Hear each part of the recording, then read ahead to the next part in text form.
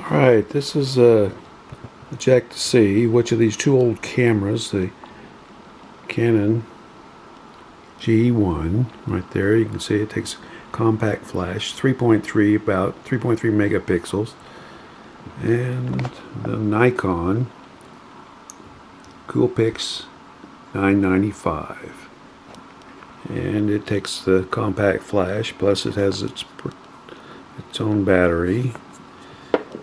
As you can see, which this model, which is over 20 years old, both of these cameras are over 20 years old, and the batteries cost more than the cameras did, but let's see how they do, how they perform. Check them out.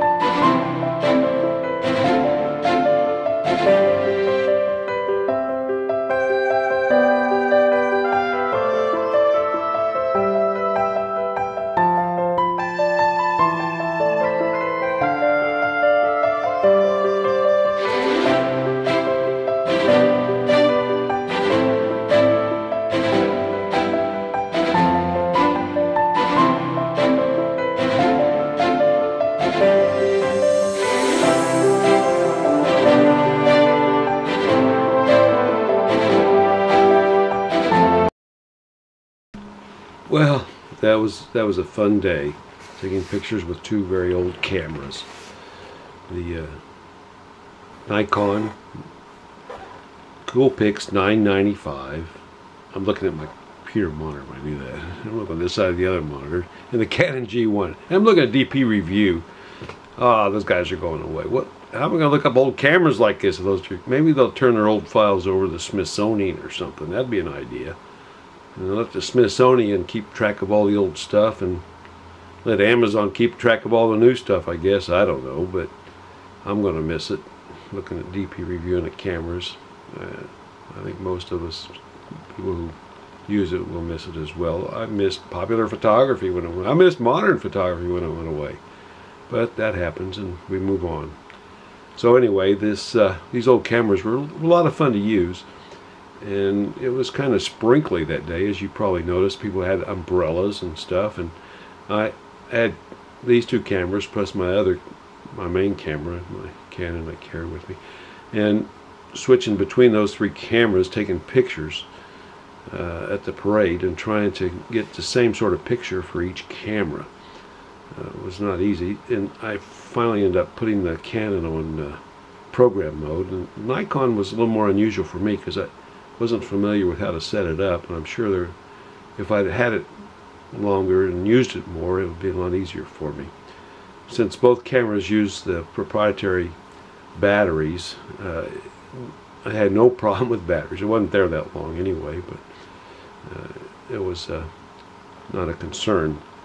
And pictures, I would sometimes I'd try to take a picture, and the camera would delay because that's what they did back then, and suddenly I'd get the picture.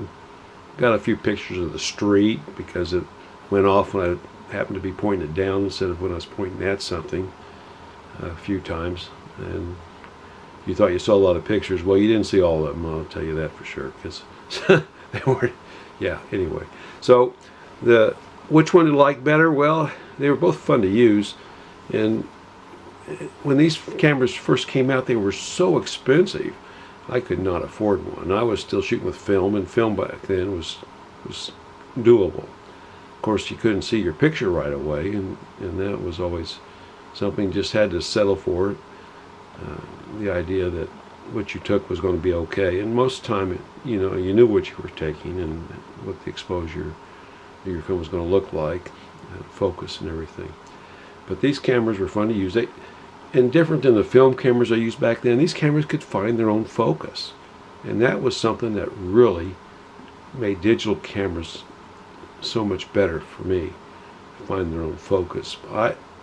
The matching up things with the camera, where get the circle, the split circle, or whatever format your film camera had, was not easy. And for these cameras, focus was just fairly automatic, and the little beep that you hear, that okay, you're just ready to fire, and just hopefully you got the focus on the right thing. So fun to use. Would I use those cameras now in a regular something I want to take a picture about? Probably not, but that's not the idea. The idea is these old cameras performed a function back then, and they can still do it now. And can kids learn from those cameras? Yes, they can. Will they? Well, I don't know. People don't want to buy the batteries for them because they've got these old cameras and they're probably dead. But you can order those batteries now, and you don't have to get the Canon battery for the Canon. You can get a different brand battery for it that's a lot cheaper and more economical. Same with the Nikon. Order some off brands and get them in there and give that camera some use. Let your grandkids take it out and take some pictures. Take some pictures at home. The problem indoors, low light stuff, just like on a cloudy day like I had there, you don't get the same quality of picture you would with a lot of light. But if you're outside, like for an event where there's lots of light, these cameras function very well, I think, and fun to use. And the factor, they're not large pictures, and you can send a lot of them, to somebody, because they're like less than a megapixel sometimes. I mean, that's just the way it is. So anyway, thanks for watching. A lot of people say, well, please subscribe. and give me a thumbs up if you liked it. Well, I don't usually say that in my videos because, you know, you watch what you want to watch. Just like Amazon, they'll send you a product and something, and a lot of times before you can get the product, they want you to rate it. You know, just wait a minute.